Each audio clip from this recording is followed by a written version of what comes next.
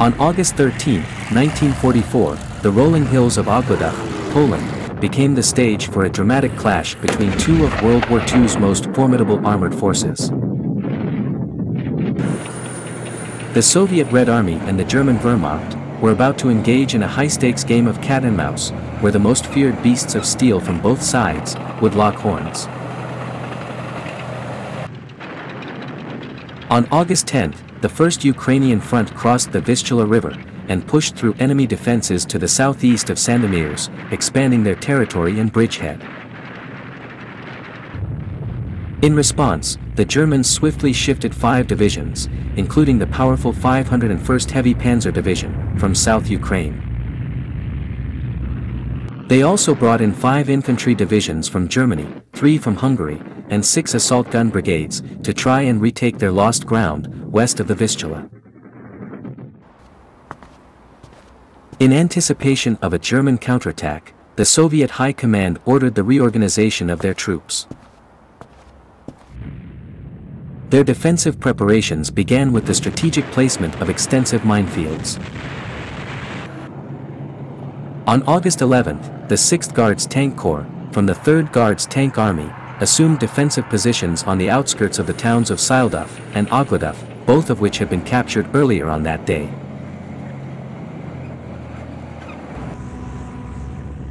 At that moment, the bridgehead resembled an irregular semicircle, touching the Vistula River in the middle, while the 52nd Guards Tank Brigade protected the left side. But working with sandy soil posed challenges, as it caused trenches to collapse when they tried to dig them deep enough to fully hide the tanks. Interestingly, the Germans also faced similar problems due to the sandy ground. Soviet troops often witnessed Panther tanks navigating through the sandy terrain, where their drivers grappled to maintain control. This made the Panthers vulnerable, exposing their less protected side armor to Soviet gunfire. In the battles near Ogledow and Ogledow, this vulnerability resulted in substantial losses for the Panthers. On August 11, the 53rd Guards Tank Brigade alone destroyed 8 of the German heavy tanks. On August 12, the leadership of the 53rd Guards Tank Brigade came to the conclusion that the Germans were unlikely to press on with a frontal assault across the exposed sandy fields. Instead, they anticipated the Germans would attempt to encircle the brigade. To counter this, they strengthened their forces' flanks. The story unfolds just before the battle, with a captured German soldier mentioning the arrival of Panther tanks. It's worth noting that he may not have been aware of the distinction, or chose not to disclose it, between the visually similar Panther and Tiger II or King Tiger. In truth, the differences between these two tanks are far less pronounced, compared to the contrast between the Tiger I and King Tiger. Even in the Soviet report on tests conducted on the captured vehicle, it is described as a modernized version of the Panther tank. On the night preceding the battle, 2 T-34 tanks, one led by Guards Junior Lieutenant Alexander Petrovich Oskin, and the other by Guards Captain Ivushkin, accompanied by infantry tank riders, cautiously advanced toward the village of Ogledow. Given the difficulties the Germans had encountered in the sandy terrain, which had resulted in the immobilization and destruction of several Panther tanks around the group of villages, it was anticipated that the Germans would opt for more stable terrain. Ivushkin's tanks positioned themselves in a field, famously disguised as haystacks. However, Oskin himself revealed a lesser-known twist to the tale. Initially, Oskin's crew tried to hide their tank by covering it with hay, which created a massive 3-meter-tall haystack with a noticeable 5-meter-long gun barrel sticking out. This made it stand out, especially next to the other haystacks in the field, which were much smaller, barely a meter tall. Realizing the need for better camouflage, they spent the rest of the night reshaping the smaller haystacks to resemble tanks more closely. On the misty morning of August 13, the dense fog masked the Soviet ambush. At 7 a.m., Ivushkin alerted his comrades to the distant sound of tanks drawing closer. These proved to be 11 fearsome brand-new King Tiger tanks. These formidable machines were supported by armored personnel carriers transporting infantry, ready for what lay ahead. The tanks came into view for the 53rd Guards Tank Brigade. The commander described the unfolding scene like this. A massive tank rolled up from the valley. It moved in fits and starts, struggling in the sandy terrain. Major Korobov signaled from the left flank, "They're approaching." I responded, "Hold on, wait for it. Open fire at 400 meters." Another tank appeared, followed by a third. They had significant gaps between them. By the time the third tank appeared, the first had already passed Ivushkin's ambush. "Should we fire?" he asked. "Yes, open fire," I responded. I observed the haystack that concealed Oskin's tank move, and then, his gun barrel emerged, and it twitched, again and again. Oskin unleashed a barrage of fire. I witnessed black holes appearing on the sides of the enemy tanks, one after the other. Soon, one tank burst into flames.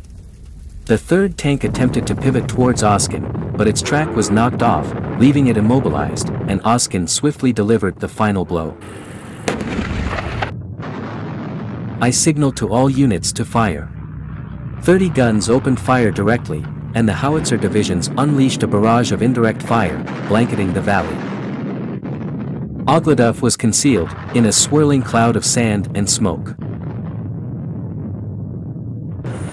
As the day drew to a close, the 53rd secured the southern slope of height 247.9, positioned just 300 meters east of Ogledow.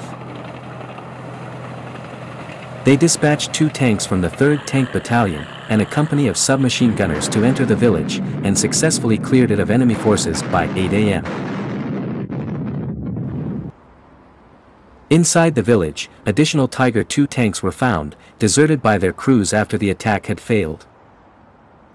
It was only at this point that the Soviets realized they were facing these new tanks. Oskin initially reported that he had taken out 3 Panthers. The commander recounted the situation, saying, 2 hours later, a sort of calm settled over the battlefield. Our scouts brought word of 2 undamaged tanks closer to Ogledow, stranded in the sand at a turn. On our left flank, we stumbled upon another one that had ventured into a swampy pool and was abandoned. The crew departed in such a rush, that they left their documents behind. It turned out that these new tanks were massive, weighing in at a staggering 68 tons. However, the battle was not yet over, and there remained additional encounters with these new tanks. Infantry moving towards Zerez faced heavy fire from additional King Tigers. In response, a platoon of IS-2 tanks, led by Senior Lieutenant Klemenkov, joined the fray. Klemenkov successfully destroyed 2 King Tigers, with one of them igniting in flames. On the other hand, the fate of the other King Tiger held a unique twist. In the early hours before dawn, a tank platoon led by Company Commander Klemenkov took up their positions close to Ogledow. The 2nd Battalion of the 294th Self-Propelled Artillery attacked Ogledow, but was met with resistance from enemy tanks concealed behind a house and some bushes on the southern edge of the village. The infantry's advance was brought to a standstill, prompting us to send a report to Klemenkov. Comrade Klemenkov climbed to a vantage point and fired 2 shots, demolishing the house that was shielding the enemy tank. As the enemy tank began to pull back, Klemenkov's next shot damaged one of its tracks, rendering it immobile. The enemy crew abandoned the tank and escaped. Our infantry seized the tank, turned its turret toward the enemy, and opened fire. A total of 7 Tiger II tanks advanced from the direction of Mokur. IS-2 tank, commanded by Guard Senior Lieutenant Ogledow, engaged them, opening fire from a distance of 800 meters. Ogledow's accurate shots destroyed 2 Tiger IIs, with one of them catching fire. In response, the German tanks fell back, reorganized, and launched a new offensive toward Paniki. Lieutenant Belyakov's IS-2 tank lay in ambush in that direction. When the enemy column was within 1,000 meters, Belyakov's precise fire set 1 Tiger II ablaze. This forced the remaining tanks to retreat once again. In the course of 3 days, from August 11th to August 13th, 7 King Tigers were completely destroyed, while 6 were captured, mostly undamaged. Among the captured tanks was a commander's vehicle, containing valuable maps and instruction manuals for these new tanks. This information was verified by a captured German soldier. On August 16th, another captured soldier from the 501st Heavy Panzer Battalion attested that the battalion had initially formed with 20 Tiger II tanks and 20 Panzer IVs. However, at that time, the battalion had only 26 tanks remaining. The commander of the 53rd remembered, "It's quite challenging to determine which unit destroyed which tanks. Couple of battalions opened fire simultaneously, and we had 2 artillery battalions, along with 2 self-propelled gun regiments, all engaged the enemy." Ground attack planes also played a vital role. Oskin's crew undeniably set 3 tanks ablaze, and disabled another.